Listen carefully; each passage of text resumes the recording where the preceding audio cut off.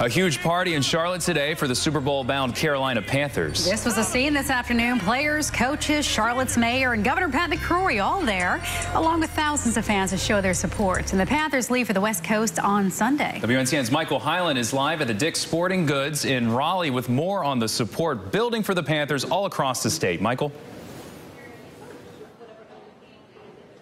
Just as quickly as all of this stuff is getting here at Dick's, it is right out the door again. Just take a look at all this. They're getting between 15 and 20 cases worth of Panthers gear every single day. There's been a lot of foot traffic in here since Sunday when the Panthers won the championship. And today, thousands of fans got together in Charlotte to show their Panthers pride.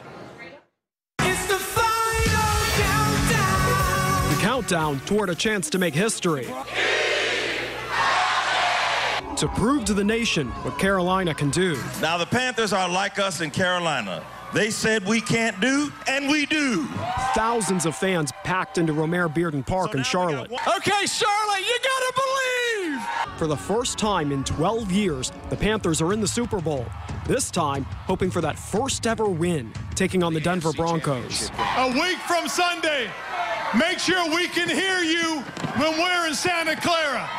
Make sure you're cheering for us. Former Charlotte Mayor and current Governor Pat McCrory stopped Carolina, the Honorable Pat McCrory.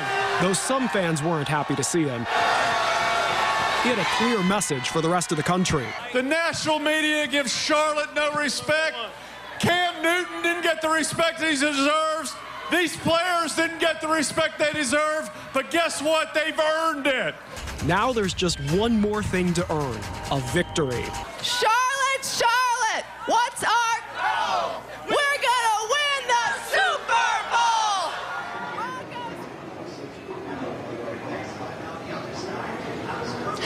The crowd at that rally has been estimated to be between 25 and 30,000 people, but it's not just Charlotte getting in on the action. Coming up new at 7, we're going to show you what this Panthers fever has meant for local fans and for businesses here in the Triangle as we get closer to Super Bowl 50.